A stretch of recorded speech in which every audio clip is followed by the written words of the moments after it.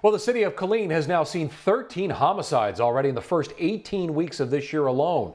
And it's easily on pace to surpass homicide numbers for the last 3 years. But what does the COVID-19 outbreak mean for this trend?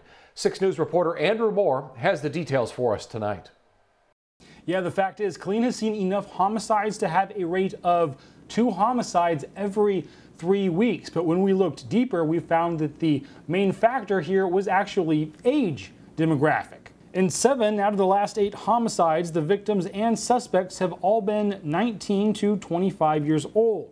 Community organizer Lolita Gilmore says the city of Killeen just doesn't have much opportunity to offer that group, and many turn to gangs and drugs to belong. However, after the COVID-19 outbreak, there were no homicides in April, and in the latest case, Monday morning, the victim was much older. Still, young people have less to do right now, and Gilmore says that won't be beneficial in the long run. All these kids are in the homes, and so no one's in school. So we begin to look at that and get an understanding that these are contributing factors that's going to escalate, cause things to escalate. Gilmore says she is still working to bring a plan to the city of Killeen, providing mentoring programs and other opportunities for young adults in order to reduce crime in the future.